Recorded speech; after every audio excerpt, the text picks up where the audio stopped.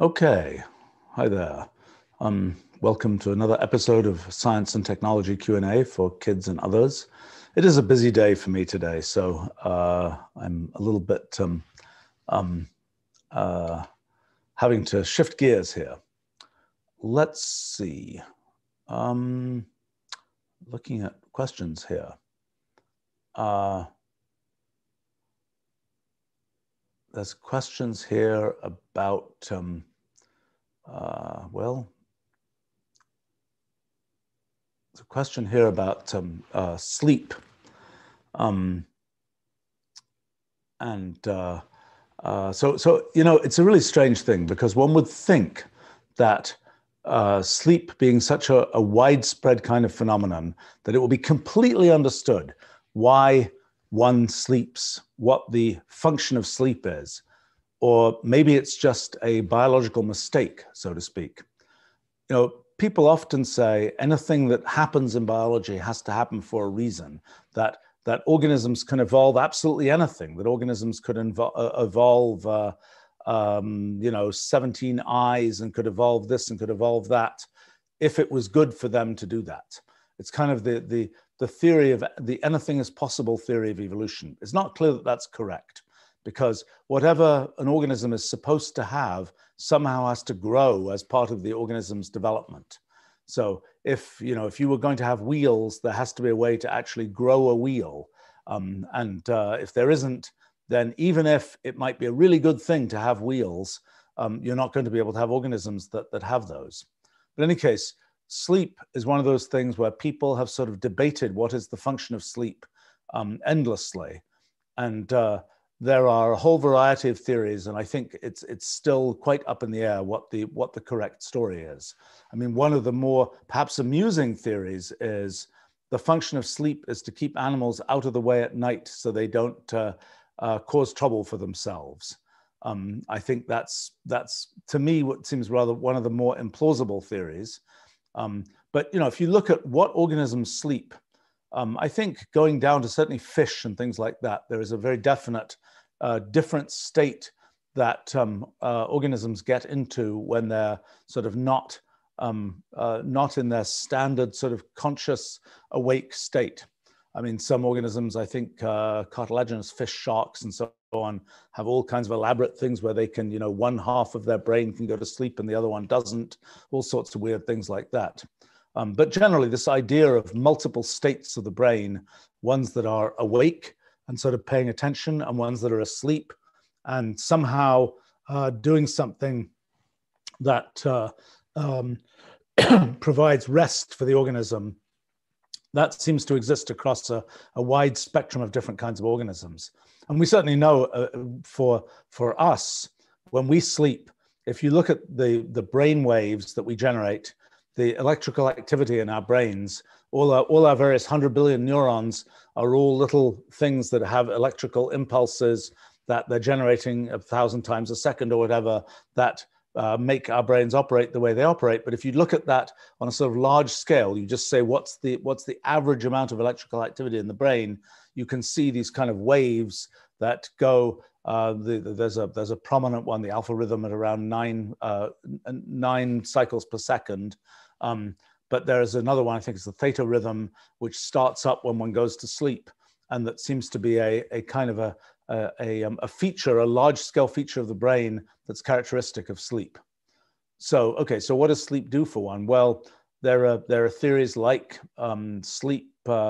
Another thing to say is that there are different phases of sleep. Even typical fitness trackers will often give you some trace of the different stages of sleep, and they do that by noticing two basic things: noticing your heart rate and noticing whether you're wiggling around or not. Because in different phases of sleep, the sort of you're completely still, or your muscles are kind of wiggling around. There are, I think, there's several stages of sleep. There's kind of light sleep, deep sleep, and REM sleep. REM sleep is kind of perhaps the most bizarre. It's one where REM stands for rapid eye motion. and your eyes kind of move around all over the place. I guess that's the phase of sleep in which dreams occur. And whether you remember your dreams is probably somewhat related to whether you happen to wake up soon after you've been in a REM sleep period or not. I think REM sleep, if I'm remembering correctly, is the period in which in which all motion is kind of cut off. So while your brain may be thinking about moving around, it's your actual muscles are not. That's probably an evolutionarily good thing, because otherwise you'd be flopping around if you were an organism that slept in a tree or something, that might be a very bad thing for you. But I think the question, the function, what's happening in there's sort of a question of why does REM sleep occur? Why do dreams occur? There are different kinds of ideas about that. I mean, I think one thing that is pretty clear is that dreams are sort of related to an internally generated stimulus, and then your brain trying to make sense of that internally generated stimulus. I mean, we know that our brains are constantly trying to sort of fill things in that seem plausible given some particular stimulus that we had. I mean, a very famous example of that is if you, it's a visual kind of hack. So if you have your eye has your retina at the back of your eye, which is the part that senses light. It's kind of like the array of the sort of pixel array inside a standard digital camera these days. There's an array of cells on the back of your retina. It's in a little hexagonal grid basically, and they're about let's see, I think there are about 1 million pixels there, but they sort of multiply up to about 10 million pixels when they do a little bit of local image processing to do that. But anyway, so what happens is the light falls on your retina. When light falls there, just like in a digital camera, where the light falls, a little electrical impulse is generated. There's a cell that is a photoreceptor that has the feature that when a photon of light hits it, it produces an electrical pulse. Those electrical pulses are collected up and are fed to one's optic nerve that goes from the retina, the eye, to the visual cortex, which is rather badly designed by being at the back of one's head. So the optic nerve has to go all the way through the brain to get to the back of where the first levels of processing of the visual scene happen. But in any case, so one of the features is where you have your retina, and again, it's maybe not such spectacular design. The optic nerve actually attaches to the eye on a part of the retina. And so what you see is there's the retina, and then there's a place on the retina where there aren't any photoreceptors, because that's kind of where the optic nerve is getting all its connections from the photoreceptors on the retina and taking them out through your brain. So that means that on your retina there's a hole where there are no photoreceptors. You can't see anything on that part of your eye. And so for humans, the optic nerve is on the inside. So both eyes are sort of this blind spot that is, on the nose side of the eye, so to speak. Okay, so the trick you can do is you cover one eye, you get a piece of graph paper, and you can write a big spot on the graph paper. And if you move your eye to the right distance and you keep focused straight ahead, then that big spot that you drew on the graph paper will end up being exactly where your optic nerve is. It will correspond to that image will fall on the part of your retina that corresponds to where your optic nerve is going and where you have no photoreceptors. So you cannot see that big blob that you put down on the graph paper. So what does your brain do about that? Well, what your brain does is it just fills in graph paper there. It doesn't, you ignore the fact that you can't see the blob, but then the question is, do you just leave a blank? This is missing data, as a computer might want to tell you. Well, missing data is filled in as something by your brain. And it's filled in, your brain tends to say, well, what are the sort of patterns of what's going on here? Let me fill it in according to extending the pattern of what's going on there. And so you get the sort of extension of the graph paper, even though if you move your eye, you can see there's this great big blob there. So this is a very typical thing that our brains do. It's something that we now know that artificial neural nets are also very good at doing, is kind of taking what we know happens in the world and kind of extrapolating, kind of deducing what the consequences, fill in the pieces that you couldn't actually see, but are sort of the natural thing that your brain sort of has seen examples of before, that kind of are what might happen. And I think the general assumption is that dreams are kind of that story, that there's some sort of internal stimulus, and then you're like, well, if this happened, then your brain fills in, well, this and this and this and this must happen. And so, when there are sort of psychological interpretations of dreams, I think a lot of that story is about, well, those are the things that your brain is used to saying have to happen. And so when it's sort of this random stimulus comes in, and then your brain says, well, that means I must be, in this situation, that situation, whatever. Those are the things that are sort of that have been imprinted on in your mind as sort of what typically happens if this happens. So they do provide some sort of insight into the way that you're thinking about things, even if that's not the way that you would sort of consciously surface what you would say. They're the things that your brain has kind of decided are the natural thing that happens.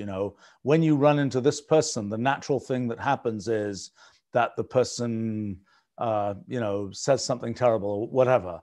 That's what your brain has sort of decided is going on, even if you couldn't necessarily verbalize and consciously say that. And I think that's kind of what people assume is happening in the case of dreams. But there's a question of what's actually going on in the brain when one's sleeping.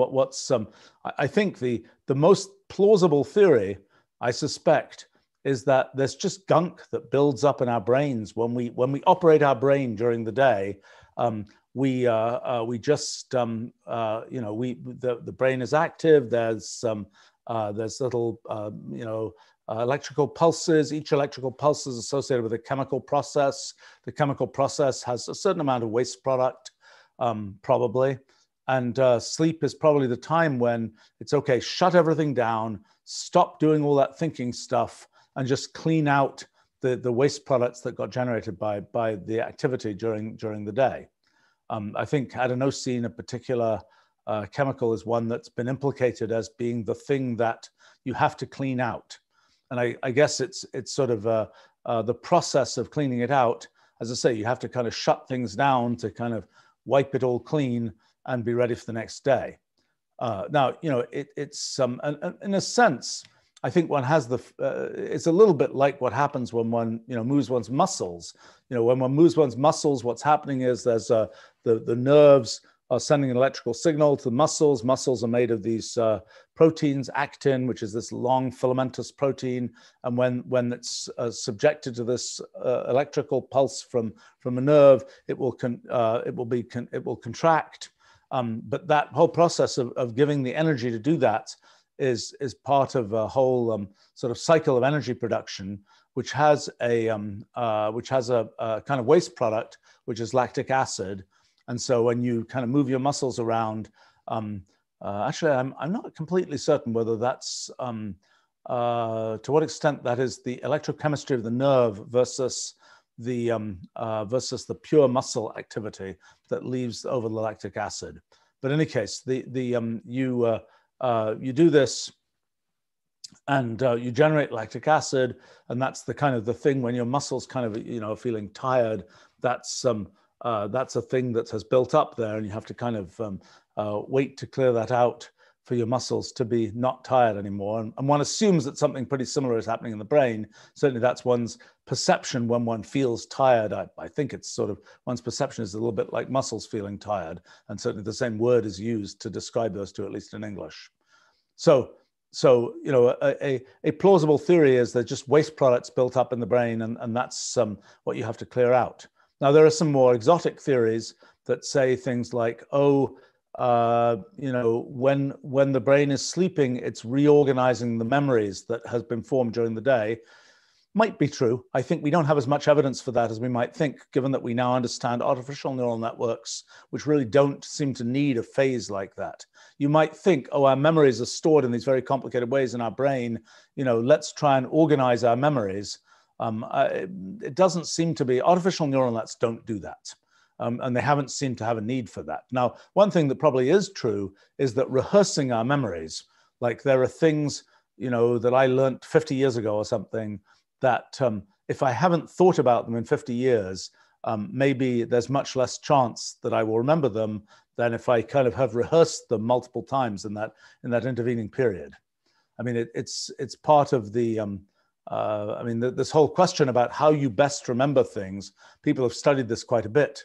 It's kind of like, if you're trying to learn things for a test or something, what's the optimal way to do it? What's the optimal kind of repetition period? Do you have, what people look at in sort of the psychology world is this idea of learning curves. If you're learning something, but by what, as you repeat sort of trying things out, how rapidly do you become successful at doing that particular task? If you're trying to, I don't know, do some kind of thing in a video game, or you're trying to do some manual task where you're, I don't know, tying some weird knot, or you're throwing something in some particular way, how many trials does it take before you reach what level of proficiency in doing that particular task? That's the kind of story of the learning curve.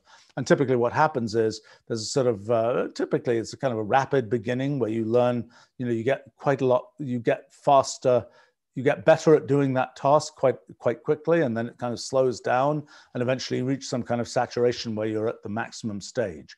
And this kind of, when you practice something, you practice the piano, you practice something else, this is all sort of trying to push up this learning curve to get to the point where you have sort of rehearsed things enough that that you can be successful at doing them. You've sort of trained yourself to be able to do them. And I think this notion of training, which certainly humans have understood well for a long time, whether you're training yourself to do some particular kind of thing so you can do it well, and you can do it even without thinking too much about it. You can just sort of naturally do it just because you've trained yourself to do it. It is really the same story in the artificial neural networks that we use today, except they don't really have the thinking phase. They just have to be trained to do the thing.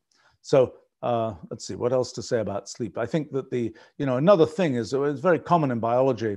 Once you have some big phenomenon that's happening, biology says, okay, great, there's this phenomenon happening. Let's pile on a lot of other things that can be put into that other sort of, that can be put along with that phenomenon. So once we know we sleep, so to speak, then let's go and let's have all kinds of sort of endocrine functions that correlate with that. Let's have these other kinds of things that correlate with that, and so on. So the things that there end up being all these things that happen when one is asleep, which one doesn't really know what's cause and what's effect.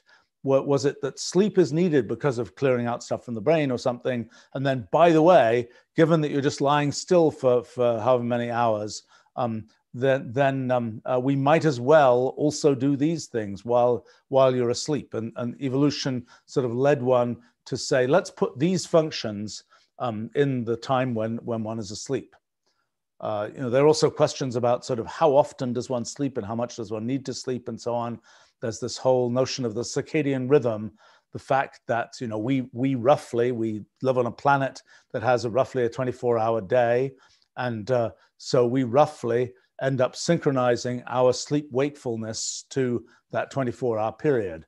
The sort of the way that seems to happen is largely through this very simple process of we see light comes into our eyes.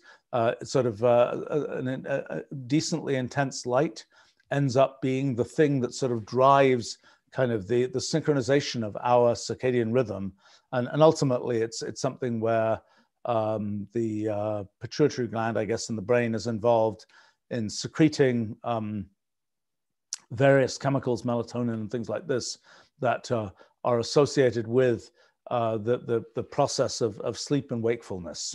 But pretty soon, if you've been sort of driven by, the sun is coming up and going down and everything's on this 24-hour cycle, your body will adapt to, yes, it's going to follow this 24-hour cycle. When, for example, for every particular person, I don't know whether it varies with time of life or not, but if you were actually sort of putting yourself in this completely darkened room. You don't know anything about what time it is. You have no clocks, computers, clock is switched off, all that kind of thing. Your circadian rhythm will drift. And most people have a circadian rhythm that's either a bit longer, a bit shorter than 24 hours. And so you'll kind of see yourself not aligning anymore to the sun. And it's only when you're sort of being driven in some way, most directly, I think, by light, that you end up lining up that way. And you know, when you change time zones, if you travel to the other side of the world where you're off by 8 time zones or something, so that that then you end up getting this jet lag phenomenon where you have a whole elaborate sort of resynchronization that has to happen. And it's kind of an awkward one, because actually it turns out, it seems like every cell in your body has some knowledge of this kind of whole 24-hour overall cycle. And so when you are sort of resetting it, maybe by an 8-hour reset or something, you end up having to slowly, over the course of weeks or even months, sort of reset the circadian rhythm of all those cells.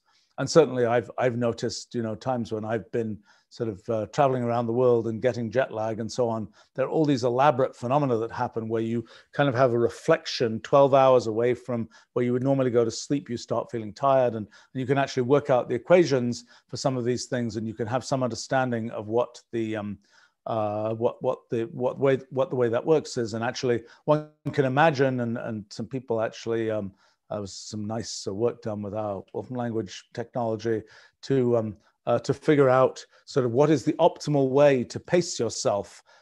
If you know you're traveling to a place that's an 8-hour time difference away, in the days before you go and in the days after you arrive, when should you go to sleep and get up again, so that you minimize the kind of the effects of this sort of phase resetting of your circadian rhythm.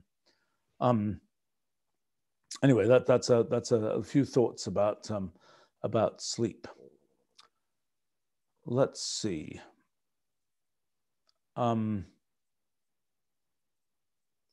Okay, there's a question about triangles and the significance of triangles. Well, you can talk a little bit about that. So you have a triangle, and one feature of a triangle is if its corners sort of are just loosely attached, they're just sort of they can deform, they can get the angles can get larger and smaller. One feature of a triangle is it's rigid. And so in other words, once you have a triangle with its 3 side lengths, there's no way you can kind of squidge it. If you had a quadrilateral or 4-sided thing, then yeah, you might have a square, but if the angles can change, you can just deform it to being a parallelogram. It doesn't have to stay a square. There's a theorem due to a French mathematician in the 1800s that is the statement that the triangle is the only structure that is rigid in that sense. I think that's right. That has this feature that you can't, that if you just define the lengths of the sides, but you don't define the angles, the lengths of the sides alone will define its angles. And so if you make a mechanical structure out of a triangle, there's no way, if you maintain the side lengths, there's no way that the thing can kind of squidge over. So what? Well, if you look at a lot of metal work on bridges and things like that, you'll see these trusses, and these trusses are all made with a bunch of triangles. And the reason for that is exactly this phenomenon. If there were squares, then that square could kind of deform and the bridge could sort of fall over or whatever. But because steel or something the bridge is made out of is quite, it doesn't, okay, the thing to understand is there are materials like steel that if you take them and you try and bend them, they do successfully bend. But if you try and squash them, they don't. Actually, the best example of that, okay, it's true for steel, but it's even more true for some other materials. That if you try and sort of squash it from the ends, it will be hard to compress it. But if you just try and bend it in the middle, it's much easier to bend. And so that's a reason why it's a good idea to make these trusses where you make these little triangular pieces, because then what's happening is each one of those triangular pieces it can't change its shape without changing the lengths of the sides, but the lengths of the sides, as you know, have a strong material that can't be compressed there, and so it's prevented from changing the lengths of its sides. So that was a thing that's been known in engineering for a really long time, that that if you have these sort of members, these struts and things, that the way you make a strong structure is you have to have a bunch of triangles in it, and that's because the triangle is the shape that doesn't deform if you keep the lengths of the sides constant. So there are other ways of getting sort of fairly stable structures. There's a whole family of fairly stable structures, and I'm not sure I'm going to be able to completely do this justice. There's this was this chap called Buckminster Fuller, who was a kind of colorful character who studied a lot kind of the forms and shapes of things, and he was very big on this idea that he called tensegrity. And the idea there is sort of a generalization of this what doesn't deform when you do certain kinds of operations. And in particular, he was very big on the idea of making geodesic domes, which so if you have a how do you make a dome out of just sort of little struts? What's the best way to make it? Well, let's say you made a thing that was just a bunch of equilateral triangles, just a grid of equilateral triangles. That would just lie flat. If everything is triangles, it just lies flat. If everything is hexagons, it also lies flat, or squares. Those are all things where you can just make sort of tiles that are just pure squares, pure hexagons, pure equilateral triangles, and you can just lay them as a flat tiling. Those are examples of cases where the tiling is flat. But now imagine that, see whether you can do that with pentagons, with regular pentagons. You try and fit those pentagons together. If you fit a bunch of regular pentagons together, they won't lie flat. In fact, if you just start with one regular pentagon, you put other regular pentagons around it, what you'll make is the net of a shape of a dodecahedron. And so what will happen is the only way to have those hexagons these pentagons have their sides right next to each other is to curl them up into a dodecahedron, into a 12-faced object. So if you have hexagons, you can make an infinite flat tiling. If you have pentagons, the only thing you can make is this dodecahedron, which curls up like a kind of discrete version of a sphere. So the idea that exists in geodesic domes and so on is, what if you mix hexagons and pentagons? So it's mostly hexagons, but there are a few pentagons in there. So that means that things can't lie completely flat, because you've got these pentagons that don't let it be completely flat. They add some curvature to the whole thing. Well, there's one sort of famous example of where that's done, which is in soccer balls. Soccer balls have a mixture of, if you look at kind of the stitching on them, they have a mixture of hexagons and pentagons. And so if they were pure pentagons, then they wouldn't be able to be an approximation to a sphere. They would just be dodecahedral soccer balls, which might be kind of interesting to operate with. But if you want to make a soccer ball that's really a ball, but you want to make it out of more or less flat pieces, you have to mix hexagonal pieces with pentagonal pieces. And the fewer pentagons you have in there, the flatter things will be. So if you want to make a really, really big dome, you would have a bunch of hexagons and not so many pentagons in it. But so this idea of making geodesic domes, for example, out of a mixture of hexagons and pentagons, that's sort of an example. And there's a sense in which there's stability. There's this kind of tensegrity form of stability that you get when there is a sort of a mixture of a force due to gravity, for example, together with the kind of stability of having these struts arranged in a particular way. So that's now, actually, you know, when it comes to geodesic domes, you know, old Buckminster Fuller, you know, came up with them and started building. They've been used for all kinds of things. Famously, there's one at Disney World, and that was an early one that I think Buckminster Fuller did. There's ones in a bunch of different places that they're commonly used. You know, if you see like some kind of radar, you know, or a satellite tracking thing, there'll typically be a geodesic dome that covers it, just because it's a convenient way to make sort of a dome-like thing. So geodesic domes sort of started getting used in the 1950s, 1960s by us humans, but they've been used by other things a very, very long time. So this sort of idea of making a sphere out of these sort of polygonal pieces, well, it's used in biology quite a bit. It's used in, for example, radiolaria, kind of the things, the little tiny organisms that you find in the ocean, where they have a sort of skeleton made of what is it? Organosilicates. It's some kind of it's something a little bit like sort of a tiny piece of rock, sort of a crystal that's like a tiny piece of rock, but they tend to form into these kinds of shapes. Same with pollen grains. Same with some kinds of virus coats, although virus coats are often actually icosahedral, for example, rather than forming into these kind of more approximately spherical shapes. But so there are a bunch of places where that sort of idea has been used before.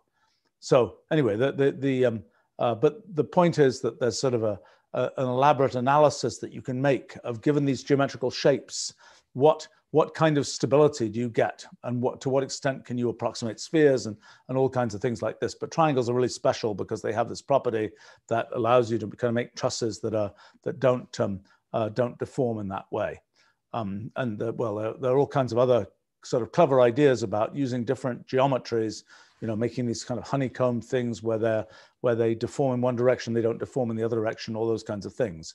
Also, people have made molecules that are the shape of geodesic domes or geodesic spheres, so to speak, mixtures of hexagonally connected atoms and pentagonally connected atoms. They're usually called buckyballs, and they're most famously made out of carbon.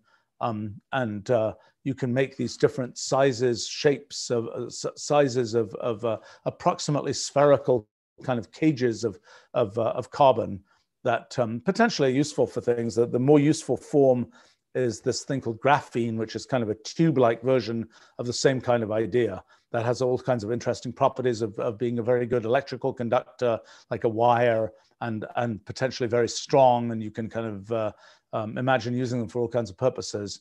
But I think the actual the spherical cages also are potentially useful as well. All right, let's see. There's a question here, actually quite related to this, from Mikhail about, are quasicrystals useful? Okay, what is a quasicrystal? So I was explaining to you that if you have if you're trying to tile a plane, you're trying to put tiling down in your bathroom or something, what shapes of tiles can you use? Well, you can use square tiles, just put the tiles all one down next to each other. You can use hexagonal tiles, you can use triangular tiles, but you cannot use regular pentagons as tiles.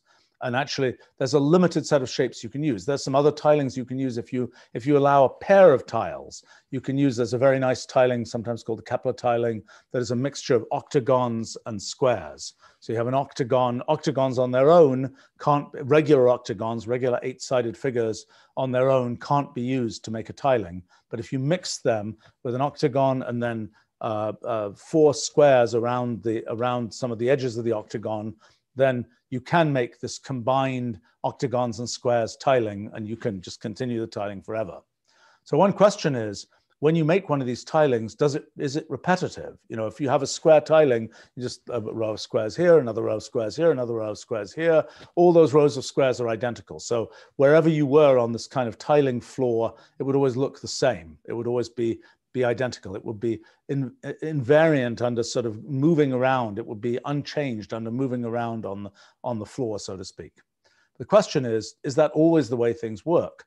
Or is there an arrangement are there tiles that have the property that there is a way to fill the infinite, bathroom floor or whatever, but you can't do it periodically. You can't do it so that there's always a repeating pattern that just goes the same thing, the same thing, the same thing, the same thing. It's the same, let's say, pair of tiles that you're using, but the detailed arrangement of that pair of tiles can be completely different in different places.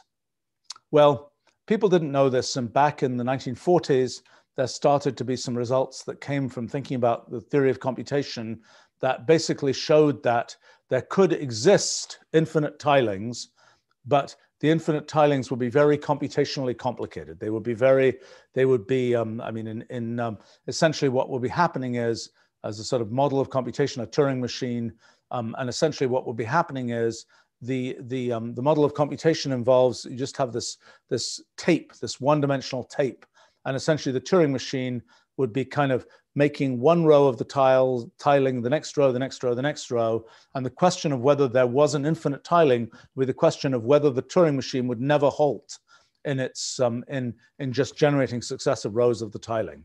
And that turns out to be a computationally difficult problem. And that kind of shows that there exist tilings which are messy and complicated, where there is a tiling is possible, but it's messy and complicated. So then various things were discovered, and eventually Roger Penrose, who's somebody I've known for a long time, who also is famous because he's a mathematical physicist who won this year's Nobel Prize in Physics for his work on black holes and the study of the geometry of space-time. But when he was much younger, he's very much into sort of mathematical puzzles and so on.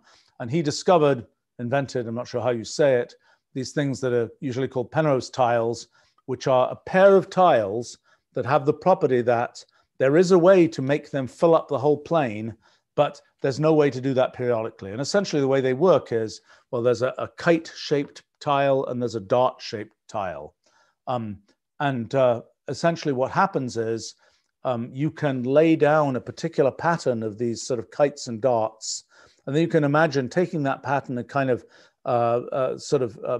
taking a sub-piece of it, and you end up with this kind of nested structure of sort of patterns and sub-patterns and so on. And in that nested pattern, it's possible to have the kites and darts fill up the plane infinitely, but it's not possible to do that having them be periodic, be just a repeating pattern. There's other ways to make them fill the plane other than this nested pattern, but the nested pattern proves that it is possible for them to fill the whole plane. So actually, I've been long curious whether there is a simpler version of that. So it's known that there's no single tile in one dimension, in two dimensions at least, just on a plane. There's no single tile that lets you forces non-periodicity but allows tiling. It's not known in 3 dimensions. It's possible there could be a 3-dimensional shape that could fill space where you could arrange it all together, but it doesn't do that periodically. At least I believe that's not known whether that's possible. So even in 2 dimensions, there's sort of the question of okay, so there's something where there's no periodic tiling that's possible, but there is this nested tiling that Penrose tiles allow. Can one find a simple set of tiles that will allow not just that will force you to have some much more complicated pattern, where the only way to tile the plane is something much more complicated? So that, in a sense, if you can find that, then insofar as actual atoms, and let's say you can get at something which is molecules that are those shapes, then if you say, well, I'm going to have this liquid where all these molecules just running around randomly, and I'm going to cool it down, and it's going to become a crystal where all those molecules are lined up, and the only way they can line up is in this very complicated arrangement, then this is a way to kind of create an object with a very complicated arrangement at the atomic scale. We don't usually have that. In a crystal, in a standard crystal, the atoms are all arranged in this very periodic way. Unless there's a defect in the crystal, or unless there are different parts of the crystal, a twin crystal or something like that, you don't, different domains of the crystal, within a single part of the crystal, all the atoms are precisely lined up in, let's say, a hexagonal arrangement, a cubic arrangement, there are 17 standard arrangements in 3 dimensions for possible ways that crystals can be arranged. But it's basically, most of the time, the atoms that we know, it's kind of like it's one of those standard periodic arrangements and nothing else. So something that was discovered in the 1980s is that actually there are ways of making quasicrystals where the atoms can arrange themselves, but they can't arrange themselves periodically. And in particular, they can arrange themselves in these nested patterns, a bit like Penrose tiles. Actually, strangely enough, the 3-dimensional logo Wolfram Alpha and of our company is this rhombic hexacontahedron, and that object actually is one of the sort of elements that can be used to build up a three-dimensional quasi-periodic tiling. Quasi-crystal. Okay, so why are these quasi-crystals relevant or interesting? I think there are a variety of strange features that they have, particularly having to do with the extent to which the lack of periodicity has effects on the way that periodic things like light waves and so on, which are periodic, will go through the crystal.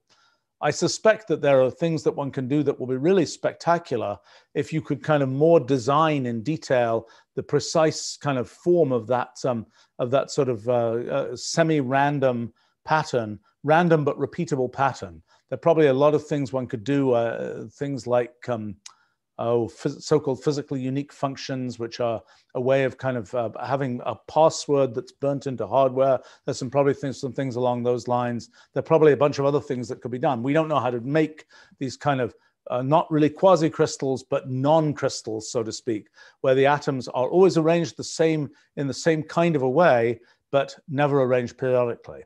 So I may be forgetting some amazing uses of quasi-crystals, but that's at least a beginning, and talking a little bit about what quasi-crystals are.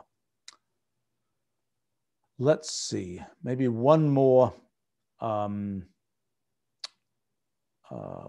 question here.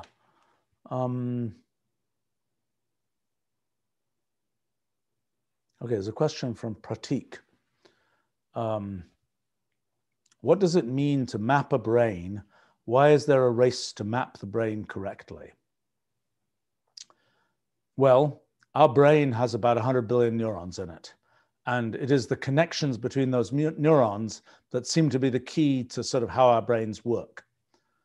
Our brains are pretty complicated, and none of us have the same way in which those individual neurons are connected together. If you go to much lower organisms, you will find that with much tinier brains, you will find that sometimes their brains are always hooked up in the same way. So the most famous example of that is this tiny little nematode worm, the C. elegans, which has about 2,000 cells altogether in it. Each nematode is about 2,000 cells, and they're always arranged the same way. Well, actually, the male organism is arranged one way, the female organism another way, but the cells are basically arranged the same in all of these, in every one of these organisms.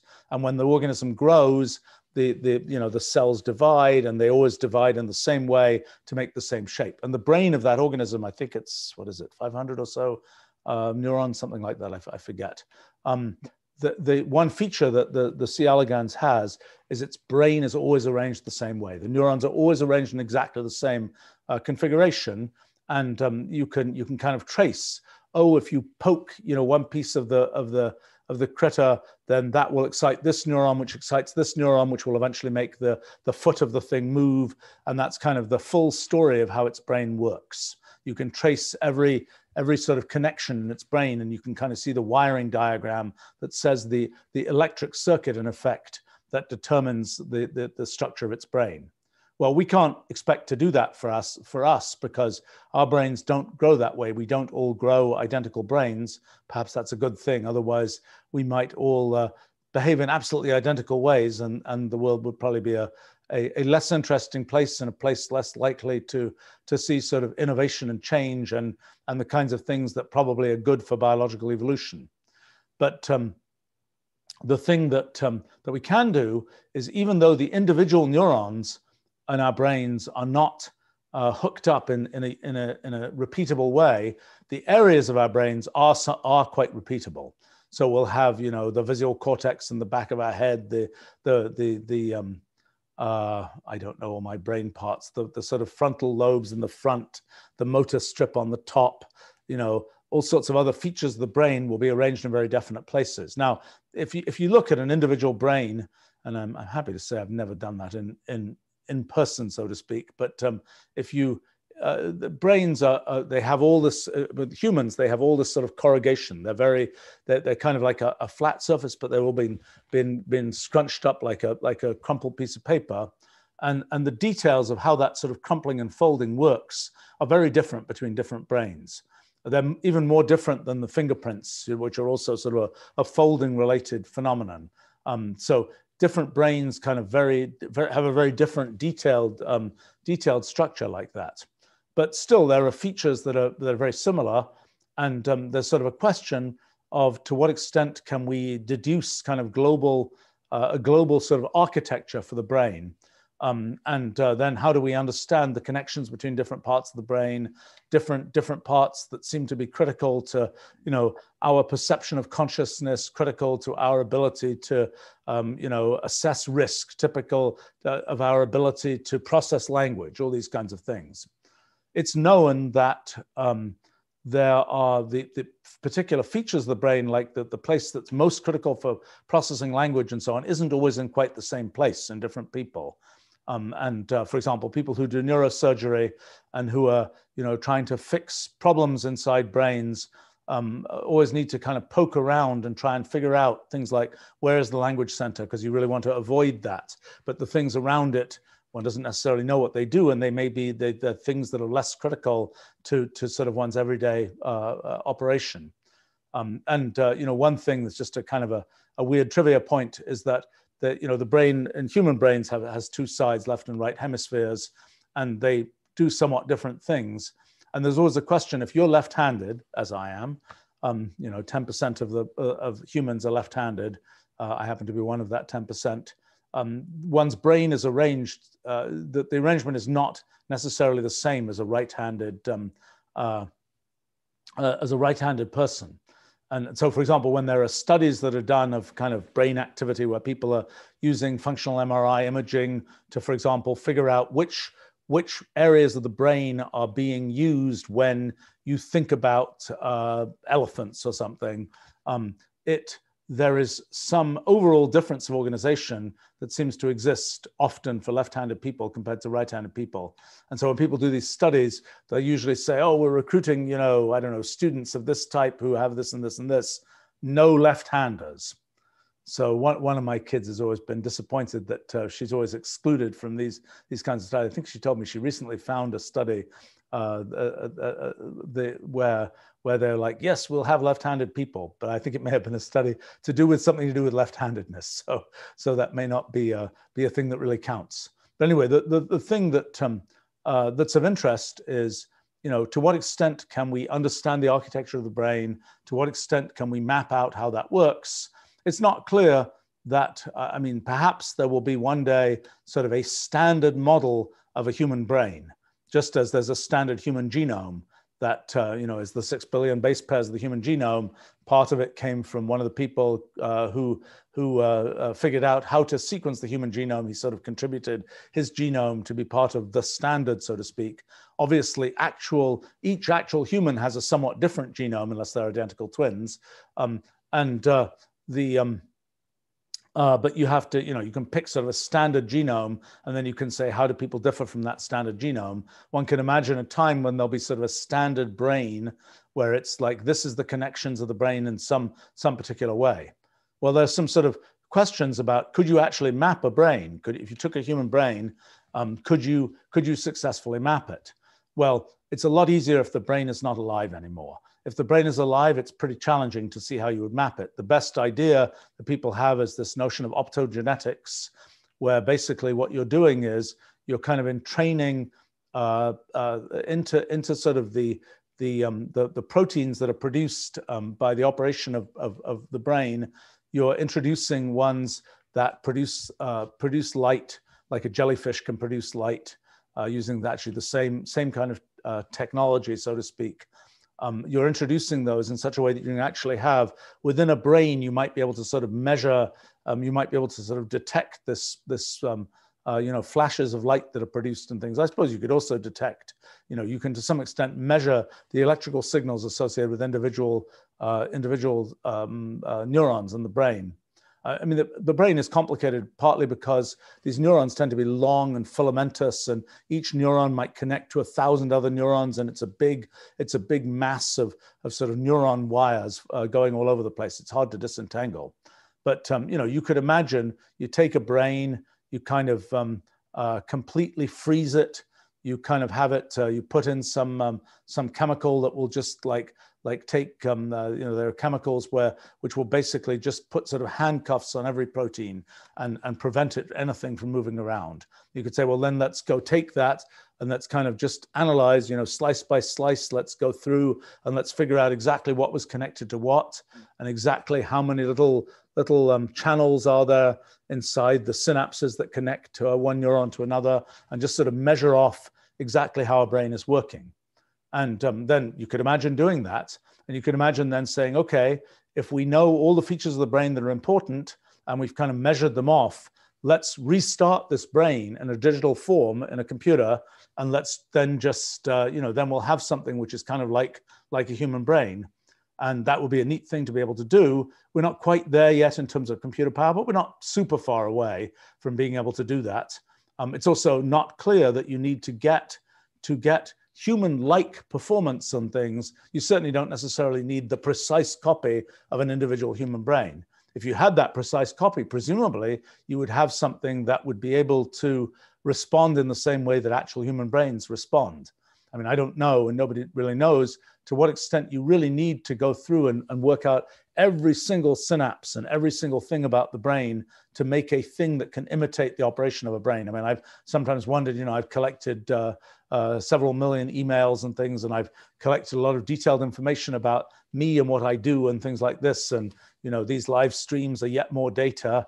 And it's like at some point, you know, could you use all that data to basically make a bot of me that just is a, you know, that starts from sort of an untrained neural network of some kind, and then just feed it all of this stuff about, well, this is what I do about for this or that thing. Just neural net, just imitate that, and can you sort of knit that together and expect to get something which is sort of a bot of me? But anyway, so this question of, you know, can you map the brain at this microscopic level? Can you map the brain at a sort of larger architectural level? Can you get a better understanding of how our brains are organized? And you know, there's a sort of a question of to what extent, when we try and make AI systems, artificial intelligence systems and so on, to what extent should we be imitating the way brains work? And to what extent should we just taking what's the overall thing you're trying to make it do and worry about that? I mean, it's like asking, if you're trying to make an airplane, to what extent does it need feathered wings and so on, like a bird? Well, the answer is, you know, there aren't too many feathered wing airplanes that have ever worked. The details of, you know, making an airplane out of aluminum and having, you know, jet engines and things like that, very different from making a bird out of bone and feathers and so on, and having it work that way. So it's not completely clear that one wants to have, you know, to what extent copying the details, you know, what level of detail of copying the human brain is useful. But it's certainly interesting to know more about how brains work. Although we may very well find that quite a lot of the way the brain works is like, oh, you don't need that. That's, you know, it's like saying, you know, do the wings of the airplane need to flap? No, they don't. You know, do you need feathers on the wings? No, you don't. If your purpose is to make a thing that, you know, flies around and can take people in cargo and things like that, then it's perfectly adequate to have this aluminum thing with fixed wings. If your purpose was exactly to reproduce what, you know, what an owl does or something, then yes, you probably need an owl. And if you get to enough level of detail, you probably need exactly an owl. So the question is, when we're reproducing sort of brain-like things, what level of detail do we want to reproduce these things at? That sort of determines how we should best think about it. All right. Well, unfortunately, I have to wrap this up now, but I see quite a number of interesting questions, which I would have loved to tackle, and perhaps we can leave them until next time. So thanks very much, and bye for now.